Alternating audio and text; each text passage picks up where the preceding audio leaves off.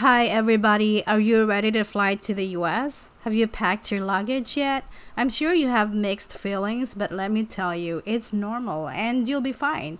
But having experience traveling internationally, not as a tourist, but as someone who will work there for a while, I know what kind of information you will need to lessen the worries and stress and second guessing. I'm sure you have lots of questions as regards what to put in your luggage, what to prepare, etc. Today we'll talk about what to and what not to bring to the US with you. These are all based on my personal experiences and regrets, so watch it till the end to avoid committing the same mistake and having the same regret. Of course, as always, I will give you some additional information to make sure that this video is all you ever need to watch regarding international traveling baggage situations. This is our outline for this video.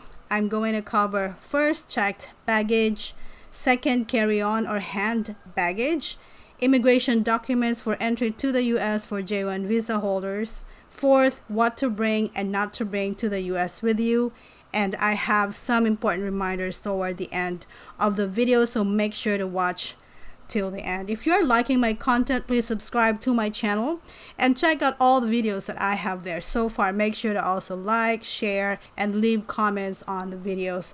I also have a Facebook page where you can chat with me if you have any questions, or you can join me on my Facebook Live. Let's start now with checked baggage. It is a luggage in compliance with the airline baggage regulations and delivered to the airline during check-in to be stored in an inaccessible area to the passenger during the flight. Remember that once you have checked in your baggage, you cannot take it back again in case you forgot something that you should have on hand.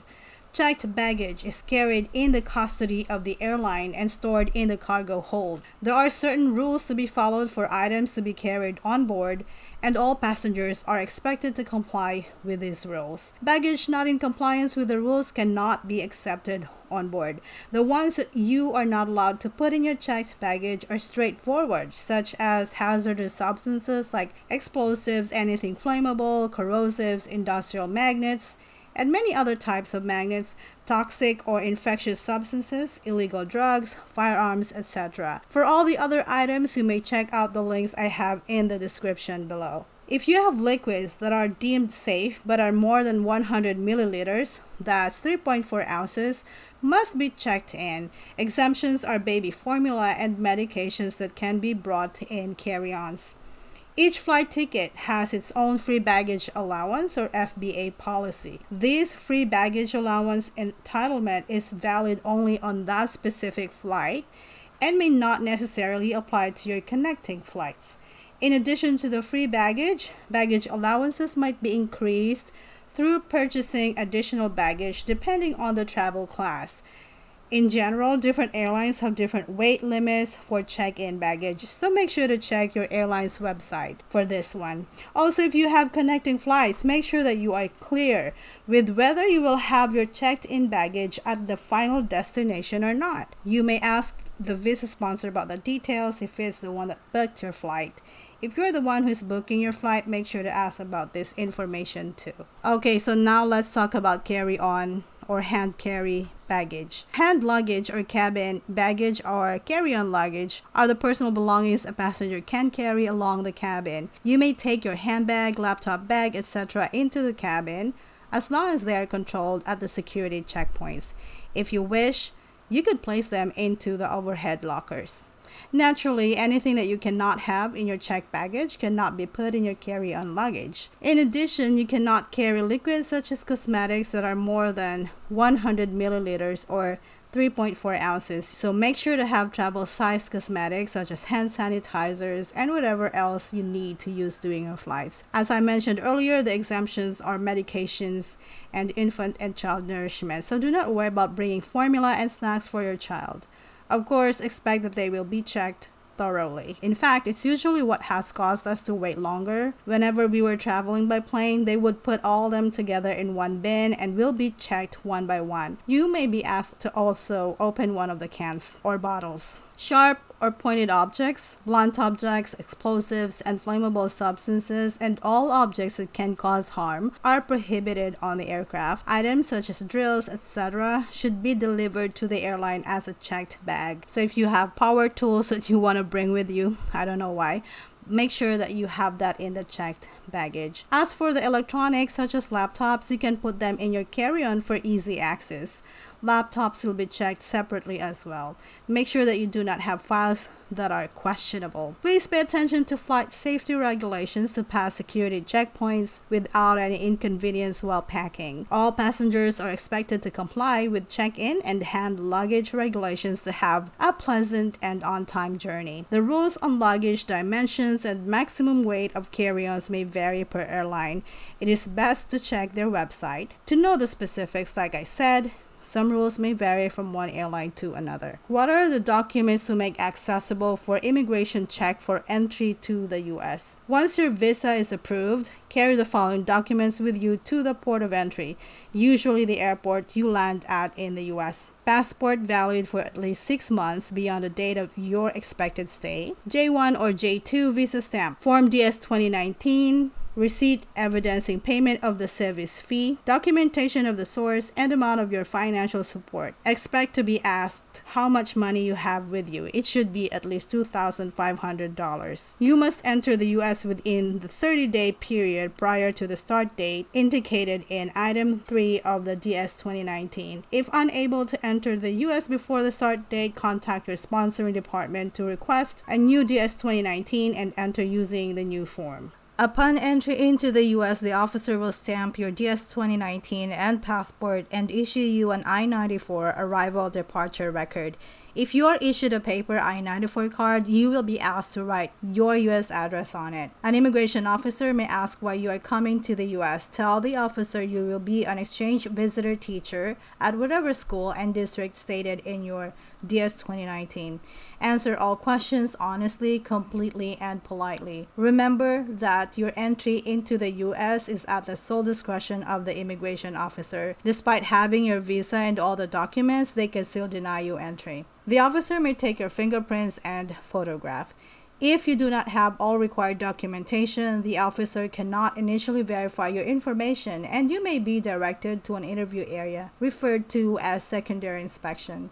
It is highly encouraged for you to be patient and cooperative with the immigration officers. Make sure to have your visa sponsor's contact information ready as well. If you're watching this video but you have not applied for your J1 visa yet, you may want to watch this video later, and I have lots of other videos that you might want to check out as well. If you are curious about something as regards teaching and living in the US, I might already have a video for you. Please do not forget to subscribe, hit the like and the bell buttons as well.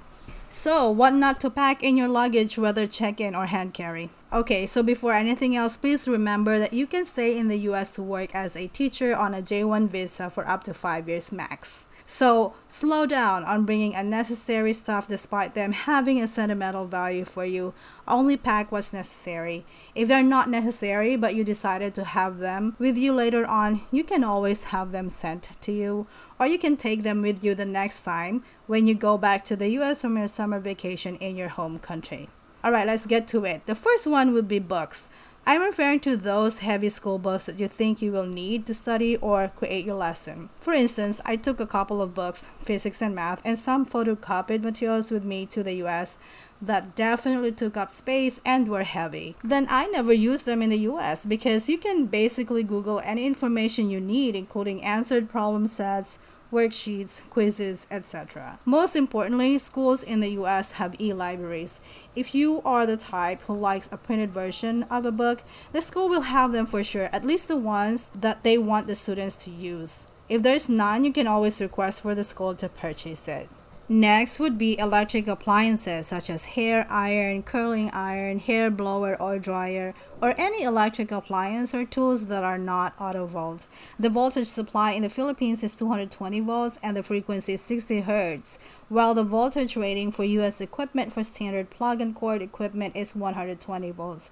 Unless you plan to use a voltage converter for each of these things every time you use them, then you can probably take them with you. But you can also buy them for less in the US. If you are arriving in the US at the end of summer, you do not need to pack heavy and bulky winter clothes. You will have enough time to buy them there before you will actually need them. There are lots of places where you can buy them for less. Just so you know, fall or autumn officially starts around the third week of September. Winter, on the other hand, officially starts around the third week of December. You might also have outfits that you like but do not fit you anymore. Yes, those outfits that you have been keeping because you're hoping you'll fit in them one day, but it's been 2 years. Do not pack them in your luggage anymore. Yep, don't. Period. If you know which state you're coming to, you can Google and check whether there are Asian stores. If there is, then you may want to keep bringing Filipino canned goods and noodles on a down low. You can probably just bring some for a night or two, just in case, but you can definitely buy your food supplies right away. I promise you will not miss your Filipino food right away as well. You will start missing it after a few months maybe. There's so much food in the US and I am sure you will want to try them all. I myself did not pack any canned goods, noodles, and snacks in my luggage and I was fine. You want to use the space in your luggage for things that you need that might be a bit costly if you will buy them there, such as clothes and shoes, towels, but then again, make sure not to pack too much of those. Also, you will survive a few weeks without your hanger, so don't pack those as well. So now, what to pack? First, your carry-on must contain essential items that you would need to make it through at least one night without the rest of your luggage. Airlines occasionally lose luggage, and when this happens, they usually are not able to deliver the luggage until sometime the next day. That having been stated, you should be prepared in case an unforeseen circumstance should arise and would delay the arrival of your luggage. Here are some examples of essentials: prescribed medications, toothpaste and toothbrush, change of clothes, snacks if you have special dietary needs. Make sure to also take with you the doctor's prescription note for the prescription medications you are packing. No need to pack bulky towels, as there are towels at the hotels where you will be staying for the orientation. Next, if you are coming with your J2 dependents, make sure to also pack for carry-on the school records for you and your J2, immunization records which are required in US schools, birth certificates, marriage certificates, and other important documents like property titles. Do not pack these in check-in luggage since sometimes, like I said, airlines lose luggage and these documents are difficult and expensive to obtain, again, especially since you are already in the US. Third, items that are not bulky ones that you can use for your cross-cultural exchange activities. I have a video about this, so definitely check that out too if you want to know more. As for Philippine currency, do not bring a lot. Just bring some that you can show to students during your cross-cultural exchange activities if that is something you want to do. Fourth, there are no uniforms for teachers and students in the public schools in the US. You may want to make sure that you have enough work clothes to wear. If you must know, you are not required and expected to wear business casual all the time. You might be asked to during an open house when you will be meeting the parents or guardians of your students. So, it is also important to bring some business professional attire. Also, usually the school would give shirts with the school logo that serves as work clothes. You do not have to wear skirts or dress in school. When I was there, I was always wearing what's comfortable, as long as they are decent and clean clothes. Fifth, medicine for you and your J2, especially your children. Most of the medicine brands we have here in the Philippines are not available there. But of course, since they have generic names, you can be sure that although they are different brands, they serve the same purpose. Separate some for the carry-on luggage, as I have mentioned earlier, for easy access in case you need medicine such as for maintenance, headache, or diarrhea, and for the rest in your check-in baggage. Having too many medicines in your carry-on may cause delay as they will ask you why you have so many. Here are some additional reminders, so pay attention. First, PSA approved locks for your luggage are not necessary. Also, your luggage does not have to be a certain type. In fact, even boxes are okay for your stuff that you are checking in. Second, check in first before checking out the airport. Even if you feel like you have enough time, it can be really hectic at the security and lines can be very long. So make sure that you take care of checking in first before you satisfy your curiosity about what's in the airport. Third, read about the airport to know whether it has different sections that may need to be accessed by train or bus. Fourth, outfit. Wear something comfortable. The flight is a long one. Make sure that you have hoodie that you can access easily since it can get really cold in the airplane. Most international flights have blankets to be provided, but it's better to have your own hoodie. Fifth, for ladies, make sure that you secure sanitary pads just in case. Sanitary pads are expensive in airports, and to purchase them, and some shops may not accept US currency, which means you need to go find money changers before you can do any purchases at the airport. Sixth, if you do not have a phone available to make a call, go to the help desk at the airport. They will let you make an outgoing call to US numbers. If you are curious, yes, it's okay to pack dried fish, but make sure it's in your check-in baggage. Although you can actually pack your dried fish in your carry-ons, the carry-ons will be opened at the security check, and you don't want to risk it being embarrassed at the counter, and also you don't know if it will not stink. At your home country's airport, make sure to also be ready with your documents: passport with CFO sticker, visa, plane ticket, DS 2019 form, birth certificates, contact information about your employer and visa sponsor. Prepare to pay the travel tax per traveler. Current NBI clearance for other countries. This is the criminal record clearance issued by your country. If you're coming from a DepEd school, be ready with your clearance as well. And if you were a DOST scholar in college or graduate school, make sure to also have that clearance from the DOST. So make sure you have these in your carry-on so you can easily access them. That's it for today. I hope this video is helpful to you. Thank you for watching, and I will see you in my next one. Bye!